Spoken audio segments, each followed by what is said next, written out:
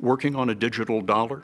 We are actually evaluating that. Most major countries are now looking at the possibility of having a digital currency and really asking the question, in our very modern advanced economy with a fast, efficient, full-blown payment system, would adding a digital currency, a form of digital currency, would it actually benefit the public that we serve? That's the question that we're asking. We're working very hard on that. We're also doing quite a lot of technological experiment. I mean, technology has made this a possible thing, and so we feel it's our obligation to understand it.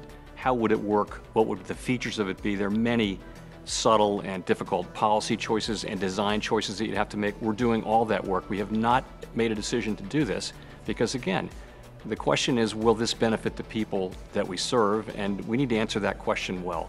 And we need to involve the public and Congress deeply in that process because it would be an important step if we were to do this.